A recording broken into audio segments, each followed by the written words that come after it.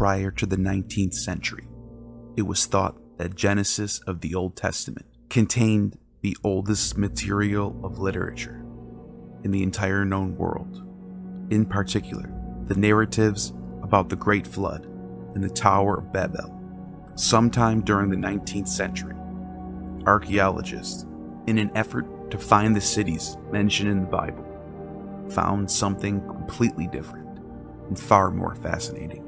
What they found all over Mesopotamia are cuneiform tablets. Some of these tablets predated the biblical timeline of creation itself, and the contents of these tablets were shocking. In 1961, Samuel Noah Kramer, a Assyriologist, translated a text known as Enki in the World Order, which seems to be a textual ancestor to the Tower of Babel story. Here's what it says.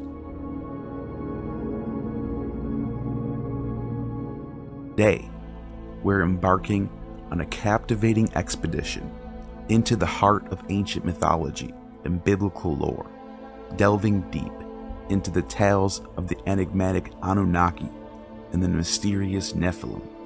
The Anunnaki, powerful deities from ancient Sumerian mythology, are said to have shaped our world, influenced kings, and controlled the fate of humanity. Their stories have fascinated us, leading to varied interpretations and even some modern, controversial conspiracy theories. And then there are the Nephilim, the giants of the Old Testament, the sons of God, fallen angels, mighty warriors, heroes of old, or perhaps all of the above. Their brief but intriguing mention in the Bible have given rise to countless interpretations and debates. Are there connections between these two groups of ancient beings? Were they celestial, terrestrial, or maybe even extraterrestrial? Today, we separate fact from fiction and history from myth, guided by archaeology, linguistics, and the valuable work of countless scholars. So buckle up and join us on this exciting journey into the realm of the Anunnaki and the Nephilim. It's time to uncover the secrets of the ancients. Let's dive in.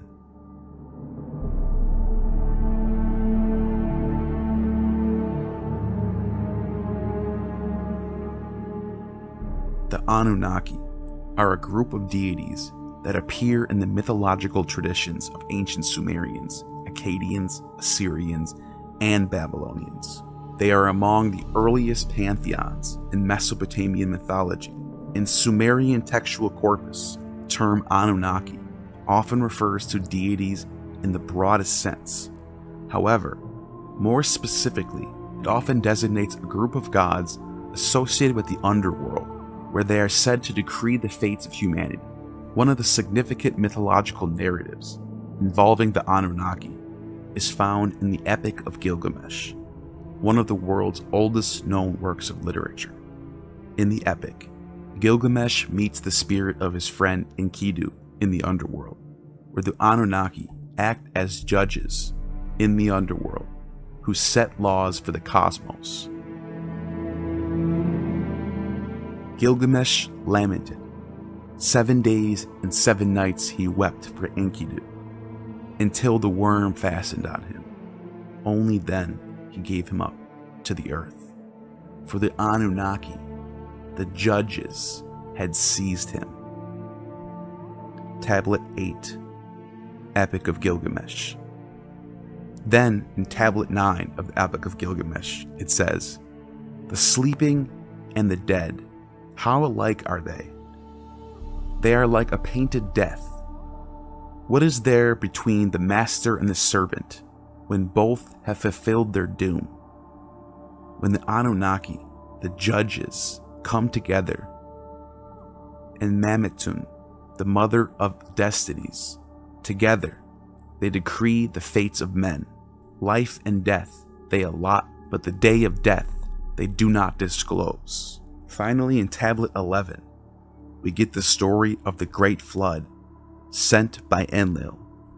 which says, "The Anunnaki lifted up the torches, setting the land ablaze with their flare. Stunned shock over Adad's deeds overtook the heavens, and turned to blackness all that had been light. The land shattered like a pot. All day long the south wind blew, blowing fast, submerging the mountain in water, overwhelming the people like an attack. No one could see his fellow. They could not recognize each other in the torrent. The gods were frightened by the flood and retreated, ascending to heaven of Anu. The gods were cowering like dogs, crouching by the outer wall. Ishtar shrieked like a woman in childbirth. The sweet-voiced mistress of the gods wailed. The olden days have alas turned to clay, because I said evil things in the assembly of the gods. How could I say evil things in the assembly of the gods, ordering a catastrophe to destroy my people? No sooner have I given birth to my dear people than they'll fill the sea like so many fish." The gods of the Anunnaki were weeping with her. The gods humbly sat weeping, sobbing with grief, their lips burning, parched with thirst. 6 days and 7 nights came the wind and flood, the storm flattening the land. When a 7th day arrived, Utnapishtim sent forth a dove and released it. The dove went off. I, Utnapishtim, sent forth a dove and released it. The dove went off, but came back to me. No perch was visible, so it circled back to me. I sent forth a swallow and released it. The dove went off, but came back to me. No perch was visible, so it circled back to me. I sent forth a raven and released it. The raven went off, and saw the waters slithered back.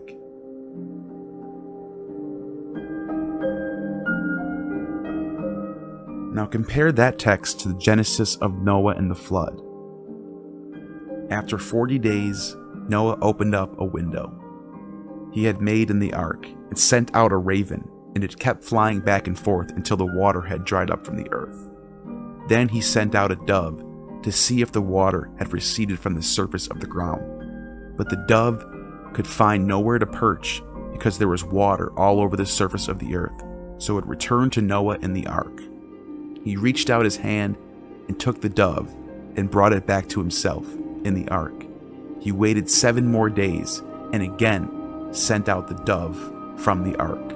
When the dove returned to him in the evening, there in its beak was a freshly plucked olive leaf.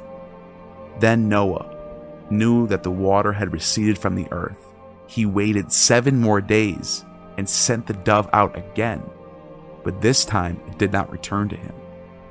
In both cases, Noah and Utnapishtim are told by a god to build an ark, load it with animals, and they both wait an additional 7 days after the flood to send off doves and ravens to check for land.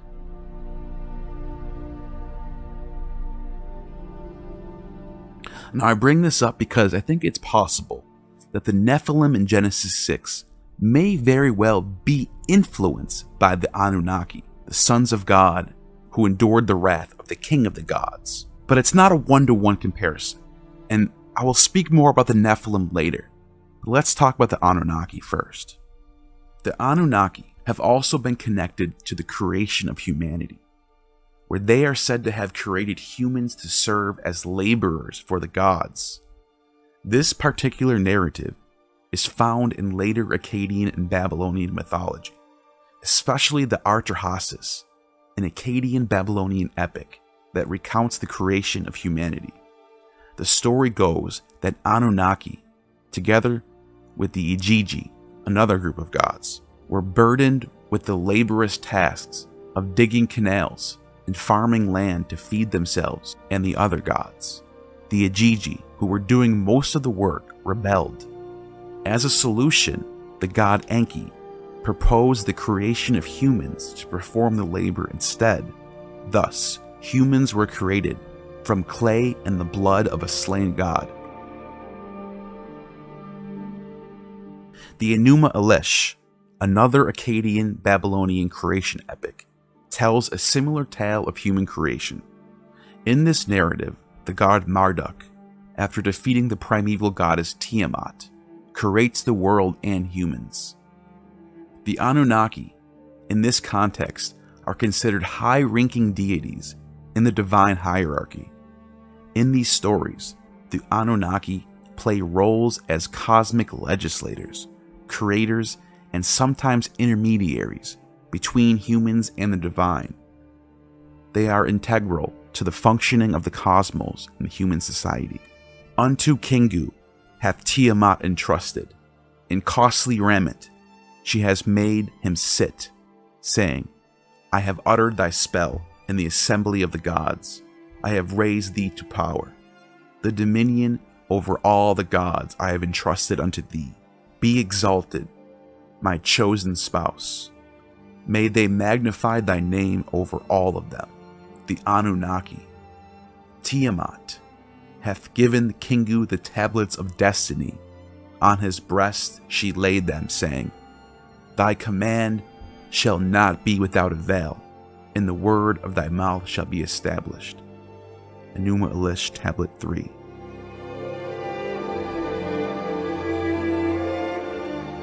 The mythology of the Anunnaki is complex and spans several ancient cultures, with the earliest accounts coming from the Sumerians. Their stories, like many ancient mythologies, attempt to explain the origin of the world, the nature of the gods and humanity, and the laws that govern existence. In Sumerian mythology, the Anunnaki were initially viewed as celestial deities associated with various aspects of life and nature. However, the term Anunnaki gradually came to be associated more specifically with chthonic underworld deities. In Mesopotamian mythology, the term Anunnaki was used to refer to deities in general, but it was mostly associated with the underworld, the realm of the dead. This does not necessarily imply a negative or punitive association. In many ancient cultures, the world was perceived as a multi-tiered structure, often divided into heavens, earth, and underworld. Gods and goddesses were assigned to different realms based on their roles and functions. The Anunnaki are depicted in various myths as judges in the underworld, ruling over the fate of the dead. For instance, the goddess Ereshkigal, the queen of the underworld, and Nergal, the god of death and plague, were both considered part of the Anunnaki. The reason why many of the Anunnaki are associated with the underworld is likely related to the Sumerians' belief about life, death, and the afterlife. The underworld, known as Kur or Irkalla, was considered a dreary, dark place where the spirits of the dead existed in a shadowy version of the earthly life, similar to Hades in Greek mythology, sustained by libations and offerings from the living. The Anunnaki, in their role as chthonic deities, were seen as intermediaries between the world of the living and the world of the dead, with the power to judge and rule over souls of deceased humans.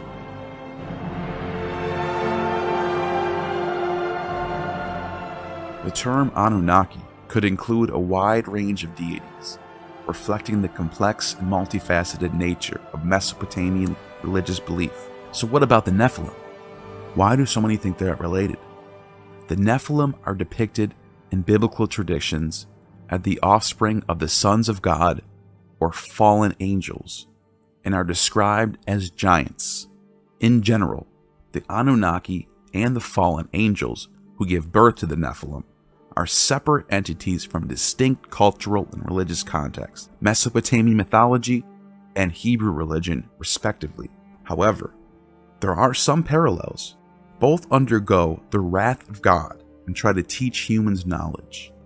Both the Anunnaki and the fallen angels are seen as powerful beings with the ability to influence humanity. The Anunnaki, as those of royal blood or princely offspring, were considered gods who decreed the fates of humanity. Similarly, fallen angels in certain interpretations are thought to have interacted with humans, sometimes negatively, as misleading spirits, but also in some narratives, teaching humanity various arts and knowledge. The Book of Enoch, an ancient Jewish religious work, ascribes the origins of sin and corruption on earth to a group of angels known as the Watchers, who fell from grace by mating with human women and teaching humanity forbidden knowledge. But rather than the Anunnaki, this story shares more elements with the myth of the Apkallu, 7 wise men or demigods in Mesopotamian mythology, who were created by the god Enki to establish culture and give civilizations to mankind. While there are thematic similarities and overlaps, it's essential to recognize that these myths and traditions develop independently with their own cultural and historical context.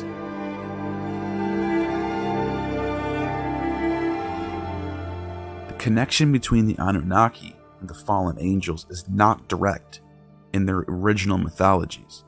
I would refrain from calling it a one-to-one comparison, but an indirect, passed-down mythology that changes in context of time and region. Both the Anunnaki from Mesopotamian mythology and these fallen angels, or Watchers, from the Book of Enoch, represent supernatural beings who have significant interactions with humanity. In both mythologies, there is a theme of divine or semi-divine beings interacting with humanity, often resulting in significant changes in society. The Anunnaki are said to have had an important role in the creation and early history of humanity, often portrayed as teachers or rulers. In a similar manner, the fallen angels in the Book of Enoch are said to have descended to earth and had children with human women, creating Nephilim, and they also taught humanity various forms of knowledge, some which led to negative consequences. In both mythologies, these interactions can lead to transgressions against the divine order and subsequent punishments. For example, some interpretations of the myth of the Apkallu, the 7 wise demigods, suggest about the last of the Apkallu was considered evil. Berosus the Chaldean mentions these Apkallu long before the discovery of the cuneiform tablets, and he says they are led by a god named Oannes, who was half fish and half man, and taught humanity the creation of the cosmos and how to make fire and weapons. This is reflected in the fallen angels myth of the Watchers teaching humans how to make fire and weapons. The Watchers in the Book of Enoch are portrayed as transgressing divine boundaries by mating with human women and teaching forbidden knowledge, actions which lead to their punishment and the Great Flood. Both sets of beings have a significant impact on human civilization. The Anunnaki were seen as those who decreed the fates and were involved in the establishment of maintenance of civilization. The Watchers, through their transgressions, fundamentally altered the course of human history, bringing about a rise in civilization and its eventual punishment and destruction through the flood.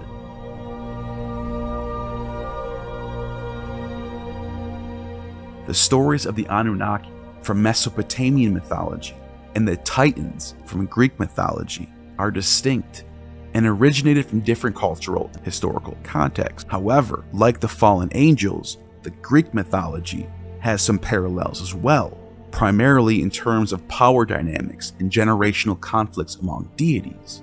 Both the Anunnaki and the Titans are often associated with the primordial times. In Mesopotamian mythology, Anunnaki are among the earliest gods linked with creation of the world and the establishment of civilization, just as the Titans played the same role, as they are replaced by the Olympian gods when Zeus overthrows Kronos, just as the old gods are replaced by the new gods in Mesopotamian mythology.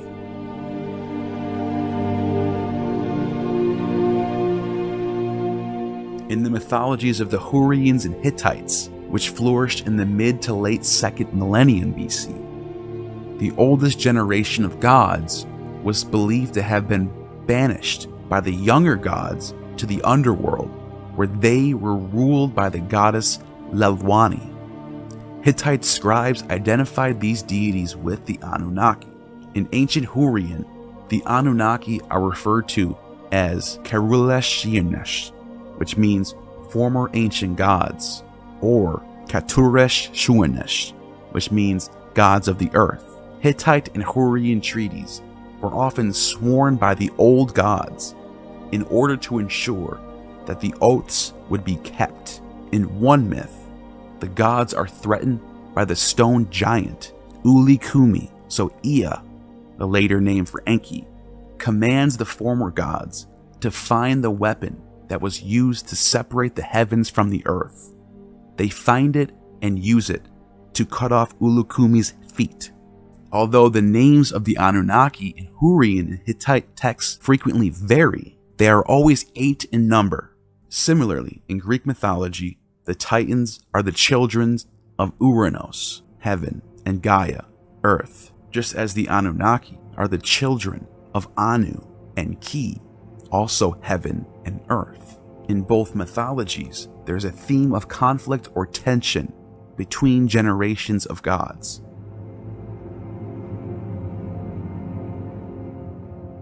The Babylonian creation myth, the Enuma Elish, tells of how the god Marduk of the younger generation defeats Tiamat, an ancient goddess often associated with the Anunnaki, and becomes the king of the gods. Similarly, in Greek mythology, there's the Titanomachia, a 10-year war where the Olympians, the younger generation of gods, overthrows the Titans, the older generation. Both of these myths relate to the establishment of cosmic order and the allocation of divine roles. After Marduk's victory in the Enuma Elish, he creates the world and assigns roles to the gods. After the Titans' defeat in the Titanomachia, Zeus and his siblings divide the cosmos among themselves and establish their rule over the universe. The mythology of the Anunnaki has indeed influenced later civilizations, most notably Akkadians, Babylonians, Assyrians, as well as the Hittites and the Greeks, all of whom inherited much of Sumer's cultural and religious legacy. These civilizations not only adopted the Anunnaki into their pantheons, but also developed and transformed their myths over time. A prominent example would be Marduk, originally a minor god in the Sumerian pantheon who was elevated by the Babylonians to the status of chief deity. Marduk is often associated with Anu, the Sumerian sky god, and Enlil, who was initially considered the head of the Sumerian pantheon. The succession of the gods, like Zeus, Kronos, and Uranos, seems apparent throughout these cultures. Moreover, the motif of a group of important deities deciding the fates can be seen in many other ancient Near Eastern and Mediterranean mythologies, such as Egyptian, Greek, and Roman pantheons. While it's not a direct one-to-one correspondence, these similarities suggest cultural exchanges and shared archetypal ideas in ancient civilizations.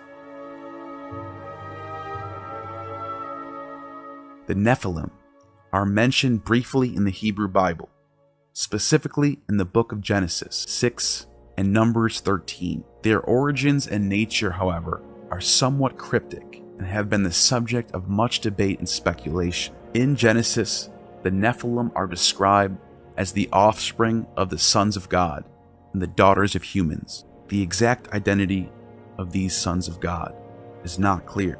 Interpretations range from fallen angels to descendants of Seth, Adam and Eve's third son, while the daughters of humans are generally thought to refer to mortal women.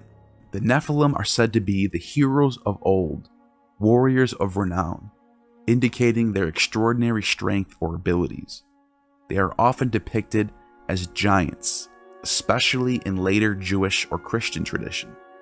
In the book of Numbers, the term Nephilim, used again when the Israelites send spies into Canaan and they report back. So they brought the Israelites an unfavorable report of the land that they had spied out, saying, "The land that we have gone through as spies is a land that devours its inhabitants, and all the people that we saw in it are of great size. There we saw the Nephilim." The Anakites come from Nephilim. "And ourselves we seemed like grasshoppers, and so we seemed to them." This passage is often interpreted to suggest that the Nephilim were giant beings, but it's also possible that the term here is used more symbolically to describe formidable enemies.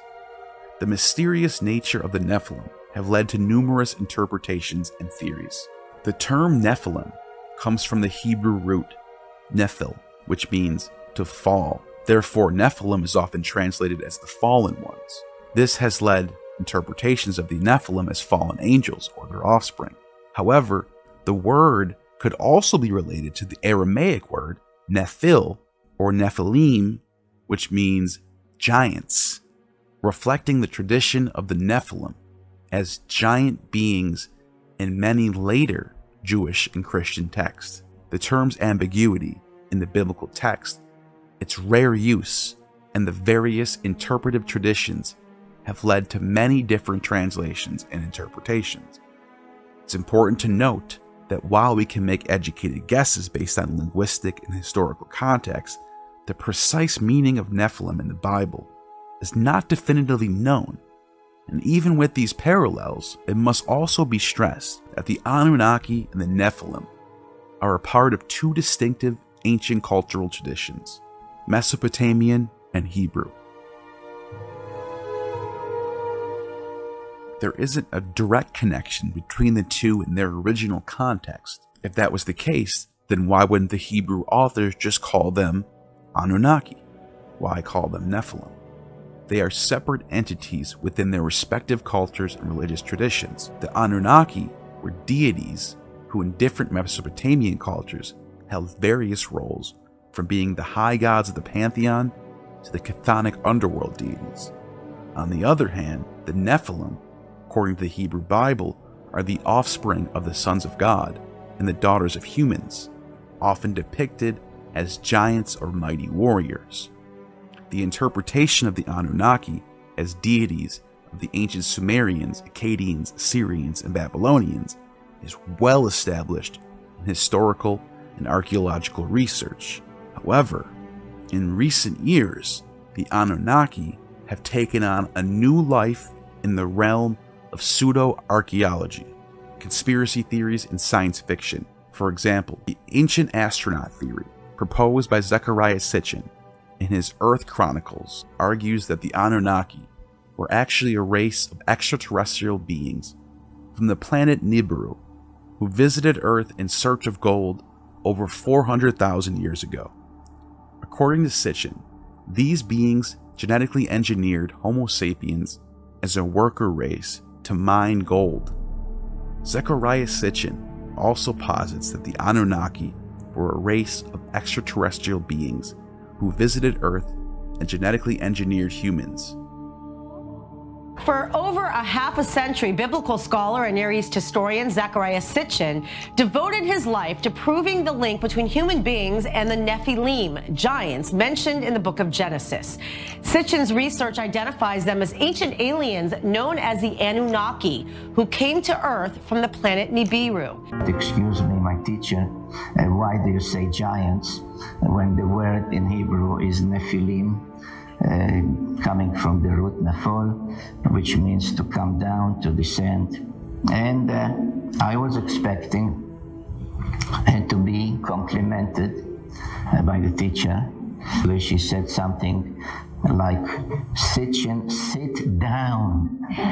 You don't question the Bible. Many of the seal impressions that we have that are so significant to seeing how things were depicted in those days, be it humans or gods, come from these envelopes. Well, we have arrived at Haran, the city where Abraham dwelt with his father and brother and nephew. It's important to emphasize that these interpretations are not accepted by mainstream historians, archaeologists, or experts in Mesopotamian mythology.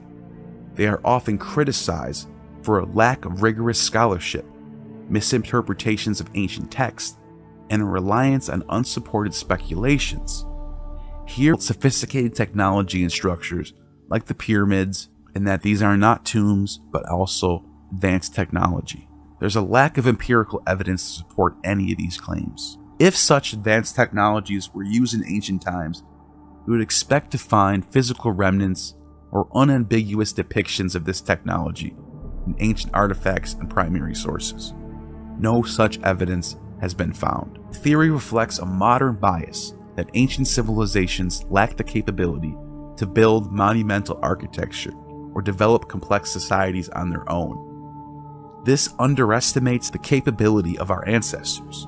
Archaeologists have demonstrated that ancient societies had the knowledge, skills, and organization to construct monumental architecture and develop complex civilizations without the need for extraterrestrial invention. These ancient astronaut theorists tend to operate outside the standard methodologies and principles of historical and archaeological research, often prioritizing sensational interpretations over more plausible ones, and tend to dismiss contrary evidence. This approach does not follow the principles of scientific inquiry, which require hypotheses to be based on empirical evidence and to be testable and falsifiable. While the ancient astronauts theory might be intriguing, it does not hold up under scrutiny. The Anunnaki, as understood by mainstream historians and archaeologists, were deities in the ancient Mesopotamian pantheon, not extraterrestrial beings.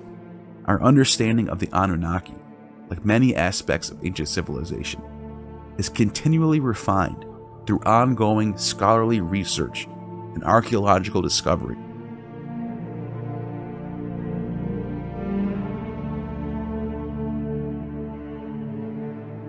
And that, dear explorers, concludes our thrilling journey into the ancient world of the Anunnaki and the Nephilim, two intriguing chapters from the vast book of human mythology and ancient narratives. We've traveled through the fertile plains of Mesopotamia, scaled the Tower of Babel, and stood in the shadow of biblical giants, all in our quest for understanding true gnosis. We've seen that while these ancient stories are separated by cultures and centuries, they continue to captivate us with their enduring mysteries. They spark our curiosity, challenge our understanding, and fuel our imagination. And though some attempt to connect these mythologies in surprising, controversial ways, what's clear is the impact that these narratives have had in our collective human story. As always, our quest for gnosis never ends. There are countless more mysteries waiting to be unraveled, and an endless number of stories to be told. We're grateful to have you accompany us on these exciting explorations as we continue to delve into the fascinating tales of the past. I hope you enjoy this journey and are eager for more. Make sure you hit that like button, share this video with your fellow history enthusiasts. More importantly, share this video to your friend who's an Ancient Aliens fan, a Graham Hancock fan, or a Zachariah Sitchin fan. Your support allows us to continue creating content, also educating people, and we hope inspires as well. Join us next time as we'll uncover more intriguing pieces of human history and mythology. What mysteries await us? You'll have to just tune in and find out, or drop a comment on what you want to see covered next. Until then, keep exploring, stay curious, and remember, history is often far more thrilling than fiction. Thank you for watching, and you have just attained true gnosis.